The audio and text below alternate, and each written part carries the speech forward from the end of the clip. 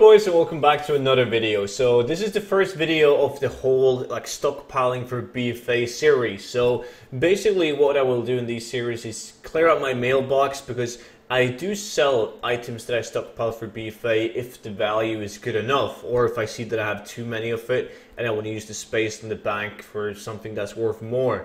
So we're going to clear out the mailbox, and I'm going to show you guys what I stockpile every single week. So basically this is what I have so far. This is like more than a week's worth though, but you guys can see the battle pets right here. I've already showed you guys these items. I have slightly more now though than when I announced the video.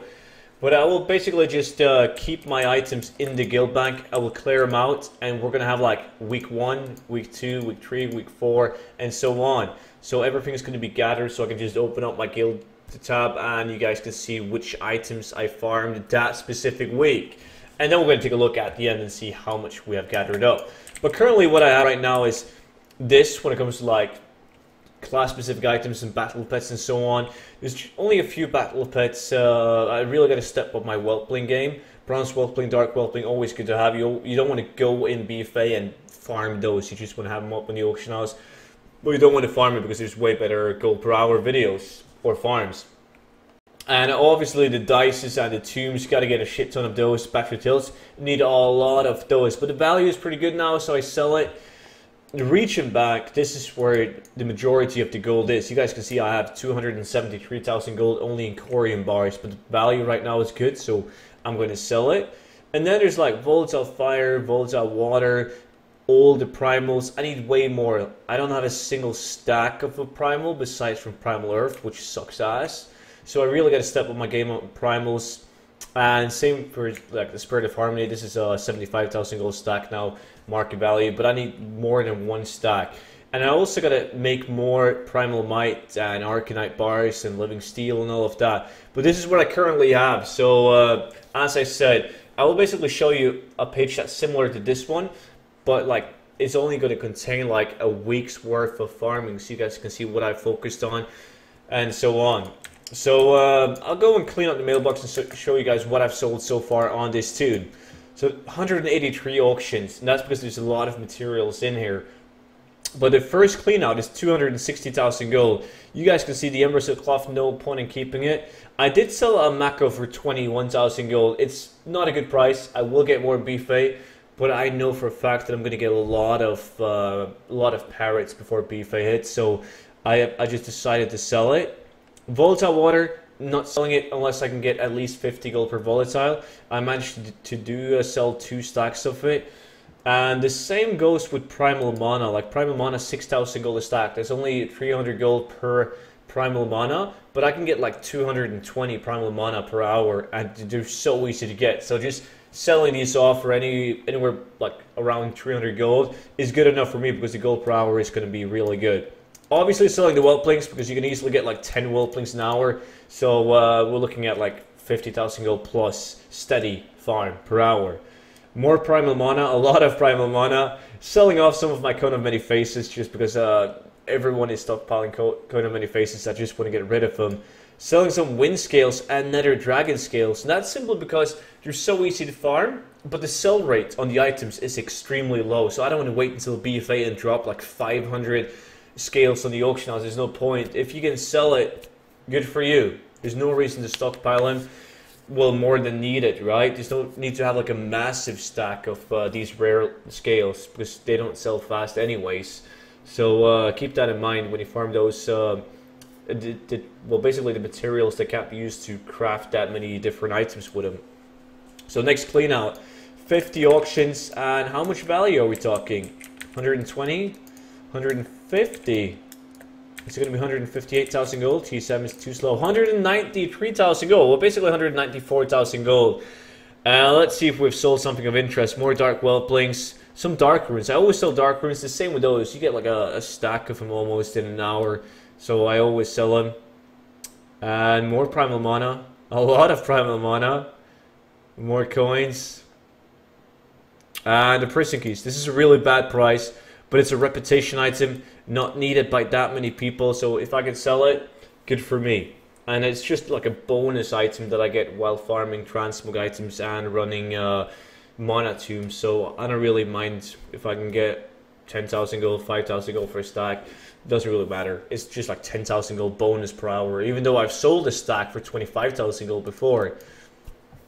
Okay, so next clean out. So you guys can see that I probably make more gold doing materials right now than I do the transmog challenge. Probably average around like 650,000 gold. It was higher towards the end of the challenge, but materials, man, like starting right off making hundreds and hundreds of thousands of gold, it's way easier, sells faster, but it's also way more boring than doing transmog. But primal mana, okay, so this is a good price. This is like 600 gold each primal. Wait, it's actually, yeah, that's really good. Like almost 700 gold, almost. That's really good.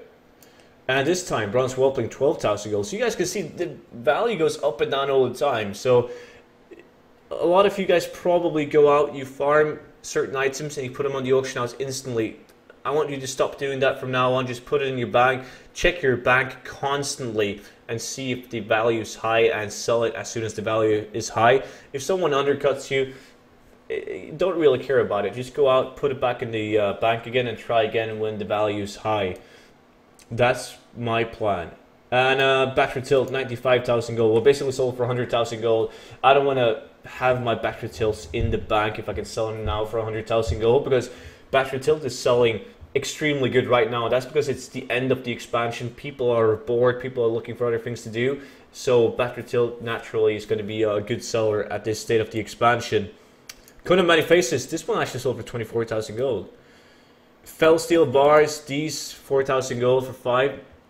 Really good value. And the same with the corium, man. Like 5.4k for 2 bars of corium. I think I have better sales than this as well. Like, there's no point in waiting if you can already get the price that you're expecting to get in BFA. If you can get that price now, sell it. Like, the corium bars has gone from like 1,800 gold a bar to 3.5k a bar. Like, they go up and down, same as all the other materials. So just wait around. Whenever you can get a good price for them, sell it. Because that's legit what you're gonna do in BFA. It's just gonna be easier to sell them for a good price in BFA. Last 33 auctions, 169,000 gold. And you guys can see once again, this time 2 corium bars, 6.7k gold. That's insane. That's like 3.3k. So if T-Sound would load, there we go. More Cone of Many Faces. Nothing worth mentioning really, besides from, well, we have some volatile fire, volatile air as well. One stack 14,000 gold, one stack 12.6. So it's good. We're making a lot of gold. You guys can see that already. How much do I have? I had like 50,000 gold, I believe, on this bank just for like posting fees and so on.